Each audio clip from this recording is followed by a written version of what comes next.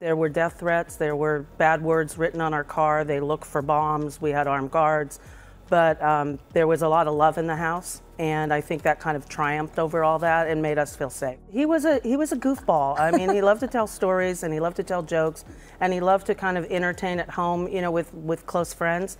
So yeah, he was a really kind-hearted man. In his own words, Sammy Davis Jr. was the only black, Puerto Rican, one-eyed Jewish entertainer in the world. Not Sammy Davis Jr. Oh, that's the black guy that turned Jewish. Oh, that's the guy with the one eye. However, his daughter, Tracy Davis, who died in 2020, shared memories and details of his life in her book, Sammy Davis Jr., A Personal Journey with My Father. The book is based on conversations Davis had with her father as he battled throat cancer near the end of his life. He described his start in vaudeville at 3 years old, where he was billed as an adult midget. He didn't have the traditional family life, Tracy revealed. He was always working, and trying to become famous. She says that even after making it, he was scared that it could be taken away at any minute. When asked about how her father dealt with accusations of being a sellout, she revealed that he was heartbroken by the claims. He was hurt, but I don't think that that's anything new for black artists even today. When you get to a certain level, you kind of need to grow your circle, and I think for the black community at that time, they wanted to have a piece of Sammy Davis Jr., and they didn't really understand that he was giving as much as he could give. Somehow, it just didn't seem good enough. You know, to be called names by your own folks is really hurtful, because then, where do you go when times are tough? When your own community, a lot of people, don't think that you're a part of that community anymore? It's a little scary, she said. In any case, over 3 decades have passed since the untimely demise of Sammy Davis Jr. due to throat cancer, and in that time, his legacy has faced an unsettling fate. To many, he seems to have faded into obscurity or relegated to the status of a bygone relic, a mere footnote from another era, dismissed as a diminutive figure, standing at 5'5", whose existence appears incongruous with the enduring struggle for civil rights among African Americans. Yet, beneath the veneer of forgotten history lies a compelling narrative that unravels the complexities of Hollywood's ability to marginalize an artist based on both race and convictions. So here is the tragic and controversial story, Sammy Davis Jr. For context, Sammy Davis Jr. was born on December 8, 1925 in Harlem. As somewhat of a premonition of his later life, he was born into a very talented family. Davis's father, Sammy Davis Sr., was an entertainer and stage performer, and his mother, Elvera Sanchez, was a stage performer and tap dancer.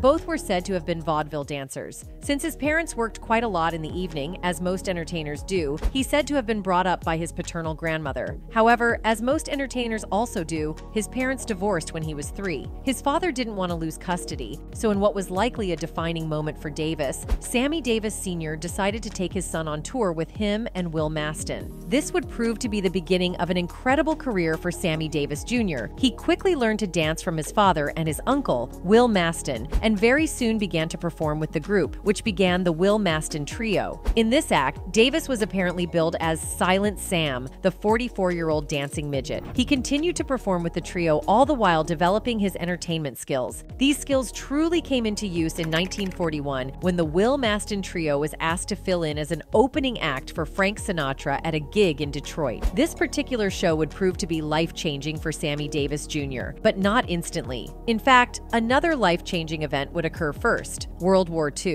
In 1943, Sammy Davis Jr. was drafted into the Army. This particular event was not necessarily life-changing. What affected Davis most about his time in the military, which is our first unfortunate moment in this story, was his first true introduction to blatant racism. During his time in the trio, he had never witnessed this racism outright because his father and uncle had both kept this from him under the guise of people being jealous of their entertaining skills. However, Davis was placed into one of the Army's first racial integrated units in military history. This would obviously not be smooth sailing for a black man in the 1940s. However, Sammy Davis Jr. was not one to take this sort of thing lying down. Apparently, Davis faced racism so frequently that he was having actual brawls with white soldiers nearly every other day. He described one occasion where a white secretary came to ask him a question. A group of white soldiers noticed him speaking with her, and they decided to corner him soon afterwards in the enlisted club. They took him outside, and he fought them all. They overpowered him, stripped him, and painted him white, saying that he obviously wanted to be white if he wanted to talk to white women. Other moments include him having his nose broken numerous times, which gave it its permanently flattened look. On another occasion, he was offered a beer laced with urine. Davis fought every chance he could against the racism he experienced. Everybody knows it is. That ain't no big statement to make. Maybe it's shocking to hear it from someone that you just watched the night before and laughing. Soon, he began to notice that no matter how many times he would fight, the racists would just keep coming. So, he finally decided that there was another way that only he could fight back, through talent and showmanship. After his discharge from the Army, Sammy Davis Jr. reunited with the Will Maston Trio. However, he started pushing himself to do more than just dance. In addition to his amazing dancing, he began singing and doing impressions. He went to the old soft shoe.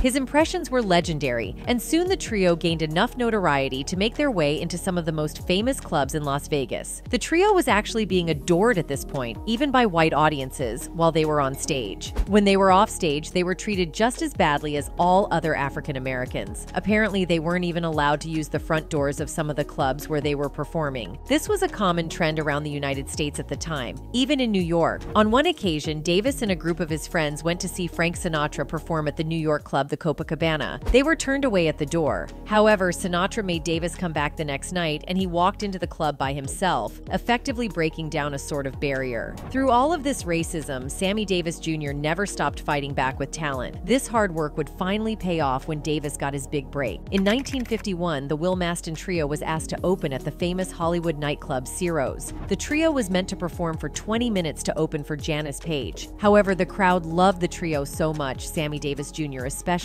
that they continued to perform for almost an hour. After this, Janis Paige insisted that the order of the show be flipped to her opening for the trio. Following this, Sammy Davis Jr. was on the rise. He could not be stopped. He was an absolute force to be reckoned with. This man's skills could never be overstated. He could dance like no one else. He could sing just as well as Frank Sinatra. His impressions were uncanny. He was an absolute powerhouse. However, his incredible rise would come with a pretty terrible fall. Davis was driving from Las Vegas to Los Angeles in 1954 when he was almost K in a car crash. The year prior, Davis had befriended a Jewish comedian named Eddie Cantor. Cantor had given Davis a mezuzah, which is a parchment enclosed in a case that is normally fixed to a doorpost. However, Davis had taken to wearing it around his neck for good luck. This car crash happened on the only night that Davis had not been wearing his necklace. During the crash, Davis's eye was damaged because of a bullet-shaped horn button, which led to him losing his left eye completely. He survived the crash, but the loss of his eye meant that he would have to relearn his movements. Obviously, his depth perception was greatly affected by this, and this type of injury can destroy an entertainer's career, especially in this time period. However, instead of letting him sulk due to his injuries, Davis's friends, including Frank Sinatra, pushed him out of bed and towards recovery as soon as possible. He soon regained his footing, just in time for this car crash to make him into a national celebrity. At this point, Sammy Davis Jr. was still making waves. He was writing songs and acting in different television shows and films, all while performing constantly. With all of this hard work came notoriety, but this would also soon turn against him.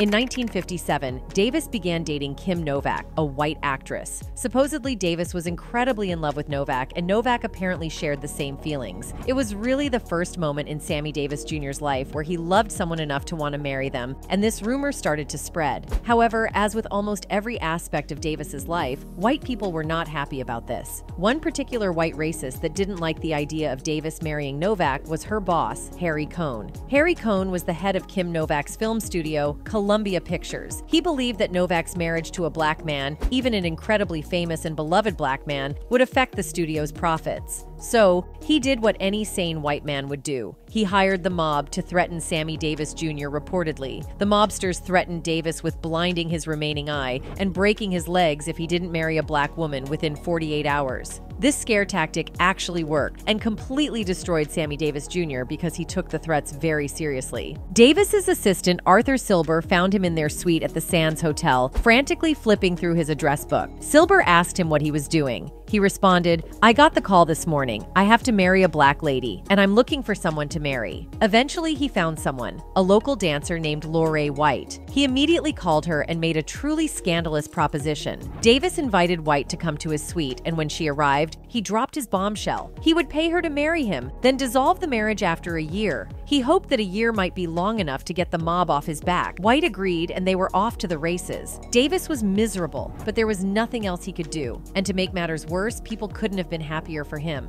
The first person to call Davis to congratulate him on his upcoming nuptials was Evelyn Cunningham, one of the leading voices in the black press. It hadn't just been white people who were against his relationship with Kim Novak. Cunningham had frequently written about his obligation to the black community, and she was overjoyed that Davis had finally found a black woman to share his life with. If she'd known the dark truth, she probably would have sung a different tune. Sammy Davis Jr.'s first wedding wasn't exactly romantic. The location was pretty nice in the Sands Emerald Room, but the bride was 40 minutes late to a ceremony that lasted all of 2 minutes. Then it was done. Davis and White were man and wife. Neither was particularly happy, but White at least made sure she got hers. As soon as she became Mrs. Sammy Davis Jr., Lorraine White went nuts on a shopping spree. Jet magazine ran a photo of her with 20 new pairs of shoes. Davis showered her with even more gifts to show his gratitude for getting him out of a sticky situation. White even got to stay in the Sands presidential suite, but when she returned to the room, she returned alone. Meanwhile, Davis only got more and more miserable. Luckily, his marriage to White was short-lived, and they were divorced in 1959. This was a particularly low moment in Davis's life, but it would soon pick back up that same year. This was the year that he got his second big break when Frank Sinatra asked him to become a member of the famous Rat Pack. Sammy Davis Jr.'s time in the Rat Pack was one of the most famous of his career. Many may remember him as an actor or singer in the Will Maston Trio, but the Rat Pack is what everyone associates with Davis's career. However, there's a particular moment from his time in the Rat Pack that really affected Davis greatly. This was in relation to President John F. Kennedy. Davis campaigned for John F. Kennedy during his 1960 presidential campaign, performing in 20 cities, usually alongside the rest of the Rat Pack. But at the Democratic National Convention in Mississippi, he was booed while singing the national anthem, an incident that left him near tears. After he won the election, Kennedy snubbed Davis on 2 occasions. Davis had been invited to Kennedy's inauguration gala and was so proud to be going that he had a special suit made. Britt bought a Balenciaga dress. But 3 days before the inauguration, Kennedy's secretary called to say that the president was uninviting them. The move was political. The president-elect had won the election by a slim margin, and he didn't want to alienate Southern congressmen by presenting them with Davis's controversial marriage. Davis was deeply hurt and embarrassed by the snub. Then in 1963, Davis and Britt were invited to a White House reception for African-American leaders. Raymond said in an email that when Kennedy saw them there, he hissed at his aides to get them out of here and hurried the couple away from photographers.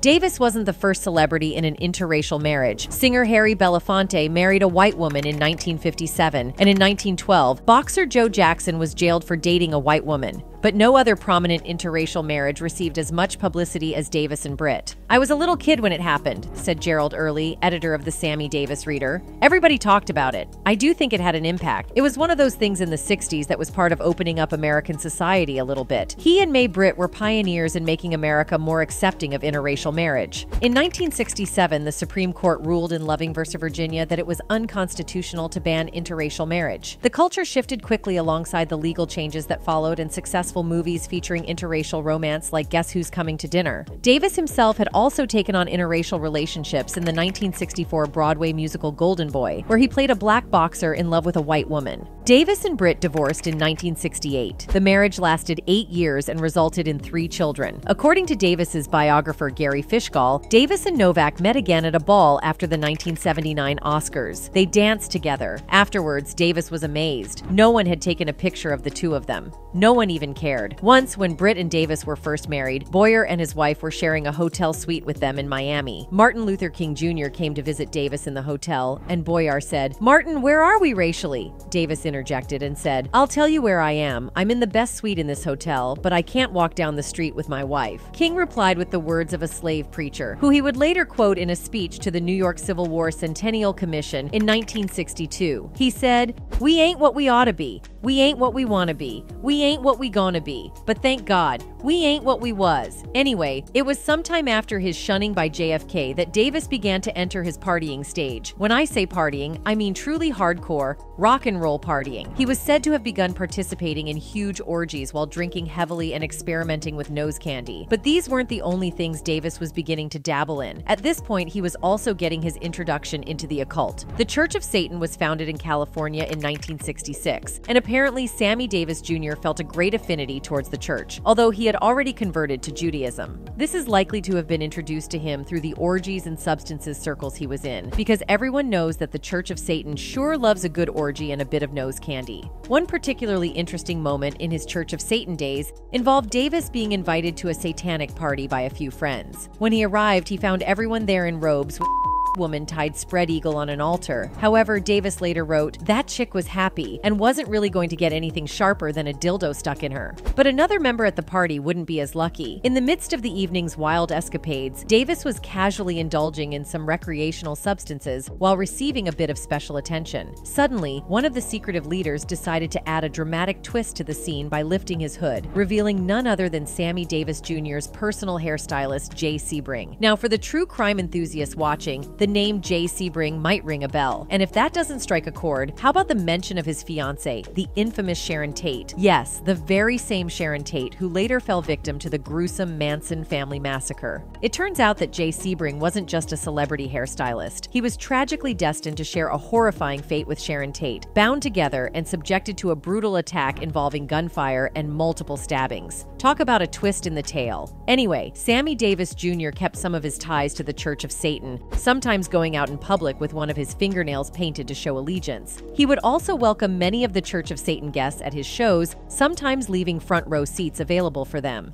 At one point, the Church of Satan actually gave him an honorary second-degree Church of Satan membership, which made Sammy Davis Jr. an honorary warlock of the Church of Satan. JFK's previously mentioned betrayal may have been what eventually pushed Sammy Davis Jr. to support Republican Richard Nixon during his presidential campaign and during his presidency. This support for Nixon, who was not seen as a supporter of the civil rights movement, was seen as a disgrace to the black community. They saw Davis as a sellout and more of a joke than an incredible entertainer. This began a true downfall for Davis in the face of the public. His substance and alcohol AB had steadily grown up to this point, and he was truly pressing his luck. At one point, he opened a show with a single song and stopped the show afterwards, which was not like Sammy Davis Jr. at all. He did eventually quit using nose candy, but the drinking was another story. He drank so much alcohol that he ended up being diagnosed with a diseased liver. After this, he was told by doctors that he would die if he took another drink. Luckily for the entertainment world, he did as he was told and stopped his drinking completely, although he still smoked.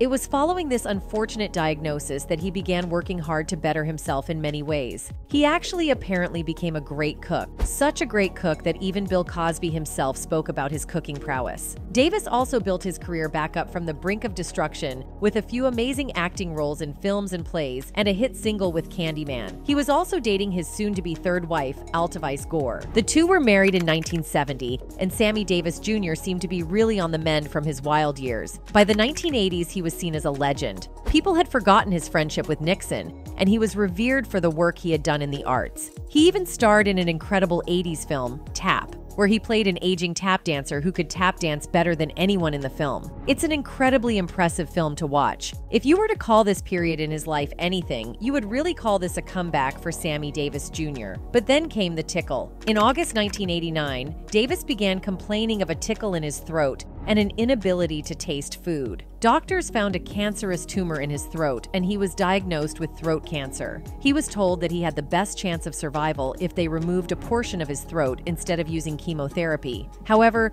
Sammy Davis Jr. told the doctors that he'd rather die than lose his voice, so he began to undergo chemotherapy and radiation. This leads us to another very unfortunate moment in Sammy Davis Jr.'s story. While he was undergoing treatment for his cancer, there was also an event being planned for Davis to celebrate his 60 years in show business. This would be a large variety show of many different performers paying tribute to Sammy Davis Jr. This was also meant to include a performance from Davis, but he was too ill due to his treatment to perform. However, towards the end of the show, the feelings overwhelmed him, and he decided to put on his tap shoes right there in the audience. The audience cheered while he took the stage with fellow tap dancer Gregory Hines. He proceeded to deliver one of the most incredible tap dances you could hope to see, making it look effortless compared to the younger Gregory Hines. It was an incredible performance, and it was also Sammy Davis Jr.'s final performance. On May 16, 1990, Sammy Davis Jr. passed away in his home in Beverly Hills, California, at the age of 64. 2 days following his death, the neon lights of the Las Vegas Strip were darkened for 10 minutes as a tribute. However, this is not the final unfortunate portion of this story. In the aftermath of his passing, Davis left behind an estate estimated at $4 million,